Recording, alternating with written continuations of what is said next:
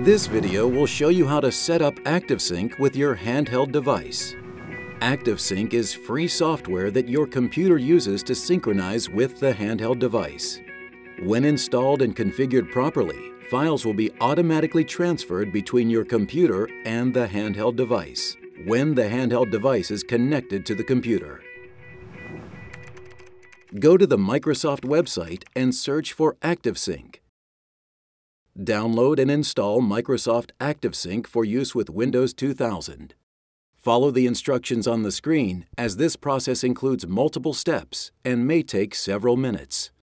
If you are using Vista or Windows 7, you will need to download Windows Mobile Device Center instead of ActiveSync.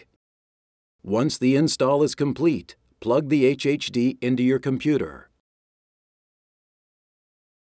The Synchronization Setup wizard will appear. Click the Next button. Uncheck the checkbox next to Synchronize directly with a server and click the Next button. In the Synchronization Options screen, boxes may already be checked. Uncheck all boxes except the Files box, which you should check.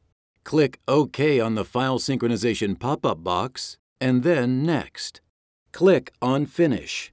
When the setup is complete, a shortcut to the synchronization folder will be placed on your desktop.